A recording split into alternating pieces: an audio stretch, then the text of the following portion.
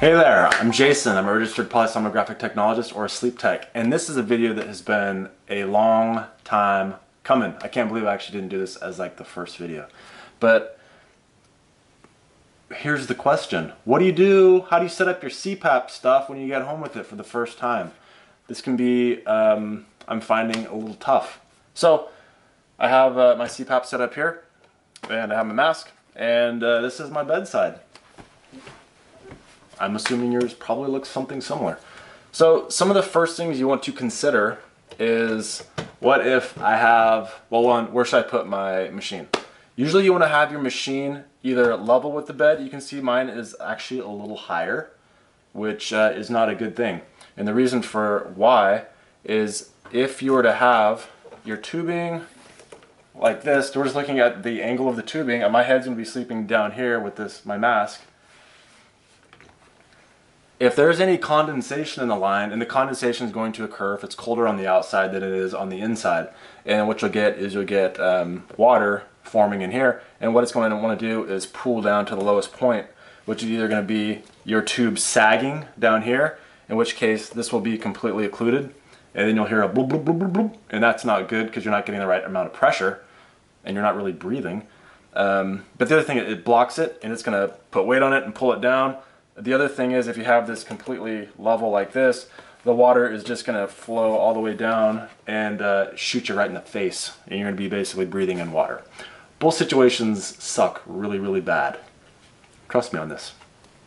Possible solutions: if you have a headboard. I don't have a headboard, but if you have a headboard and you drape this up over here and then this is coming down to you, that actually solves a couple problems. One is any condensation that comes up here is probably going to grab onto the tube here and then run right back down into the humidifier basin. This is a good thing. It's not going to be getting to you.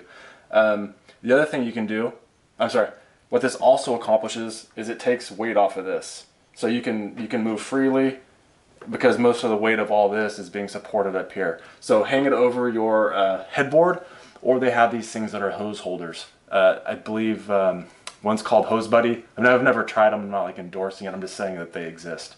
Other people have made them out of PVC piping. I can't imagine it takes a long time to make. You can probably rig one up out of like a clothes hanger, a wire clothes hanger. Another thing you can do is actually, if you don't want this level with you, you can put it down lower or like on the floor. So just for this example, I'm just going to put it on the floor.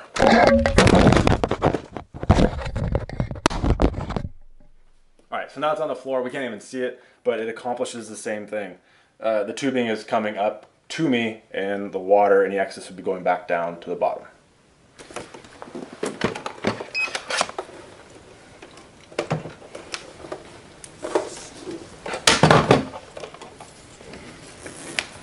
Okay, some other things to consider. Sometimes that humidification isn't a big problem because they have this climate tubing now where it's heated inside of it, and so it prevents that condensation from even forming. It heats up the tube. If you don't have the heated tube, some of the things you can do is you can actually cover this with something.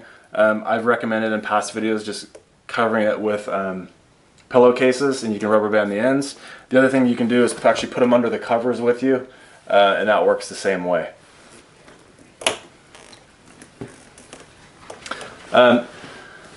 So what about the power consideration? Obviously you need to have a power source nearby, but some people live in areas where the power goes out a lot. Like I know Florida apparently is one of them, where you get these lightning storms and the power will cut out for a little bit. Well, if you have a machine that's helping you breathe and that cuts out, you can imagine that sucks a little bit.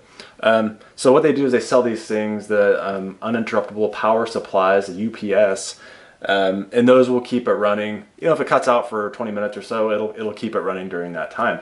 So all you do is you plug your machine into this UPS unit, and you're good. As long as the UPS unit is plugged in and fully charged as well.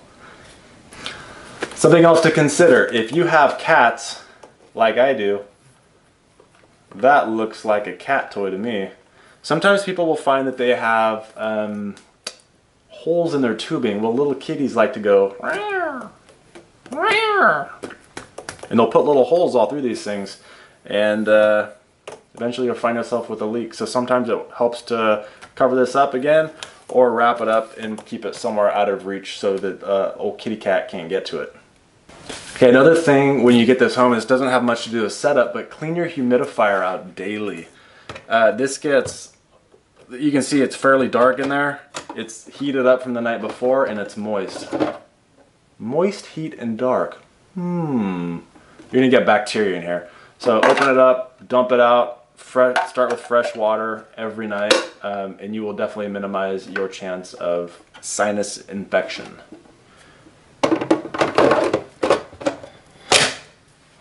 Now what about the back of this unit? This thing's taking in air, right? Here's the air intake. And so if you have this jammed up against a wall, boom, it's not going to be getting any air in. So you want to make sure you have it in a spot that's away from dust bunnies, and you also want to make sure it's about 4 inches from the wall. So if I put it right here, it's plenty of clearance. Behind it, there's no dust bunnies on the top here, and we should be good to go. Now if you follow these few tips, hopefully you'll have a little better go at it. A little more success right up front makes the whole procedure and the whole process of sleep apnea treatment a little easier to handle. It might even make you sleep better. If you have any problems or questions, you can visit my forum, freecpapadvice.com/forum, as well as my website, freecpapadvice.com. And other than that, happy sleeping.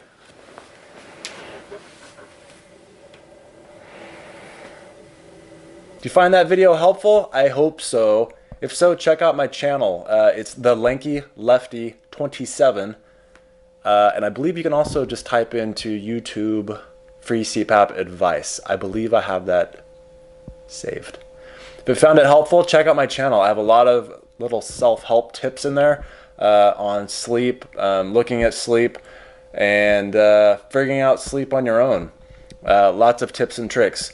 For other questions, you can visit my forum, freecpapadvice.com/forum. I also have a lot of articles and mask reviews at freecpapadvice.com.